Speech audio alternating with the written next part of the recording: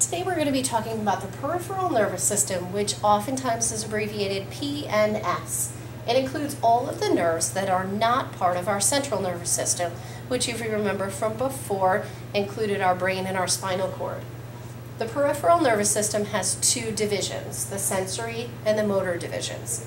The sensory division is exactly what it sounds like. It comes from your senses. So we're getting signals in from our sense organs. We hear, we taste, we see, we smell, we touch things. Our motor division is going to then send signals out to various muscles and glands in order to have some sort of effect. So we call those muscles and glands effectors.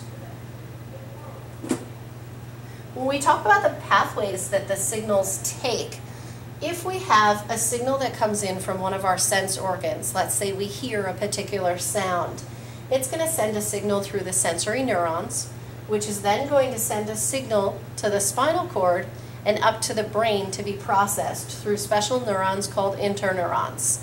Once the brain processes that information, you hear a sound, it's going to send this signal to the motor neurons and then back out to the effectors, which are our muscles or glands.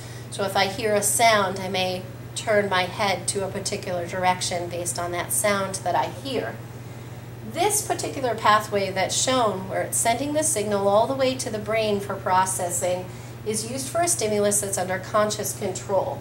For example, even wiggling my toes. I'm under conscious control of that one, and maybe my toes are getting wiggled because they're being tickled. It could be that there's something that's cold, or something that maybe my toes are sensing that has a different texture to it. These aren't things that are for emergencies, though.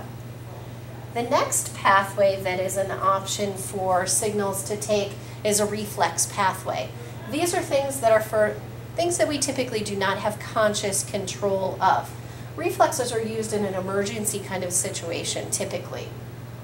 So the way a reflex pathway would work is that we would have a sense organ that would sense something. Let's say I put my hand on a hot stove, and that sense organ would sense that heat and send a signal through the sensory neuron, and instead of sending it through the interneurons from the spinal cord all the way to the brain, it would actually have a pathway from the spinal cord directly back to the motor neurons to my effectors to move my hand away. This is a big step here, that we're not sending the signal to the brain. It doesn't need to go to the brain for processing. So this signal can be incredibly fast, a very rapid response, because there's no processing in the brain.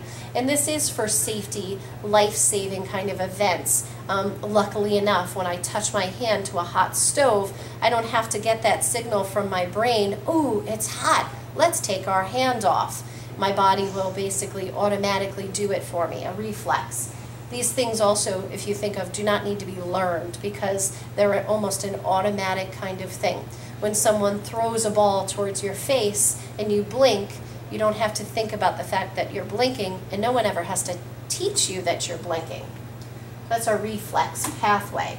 What I'd like you to do is I would like you to practice sketching the pathway to show, for an example, grasping a pencil and actually holding on to that pencil, and then sketch the pathway to show the path to move your hand off a hot stove.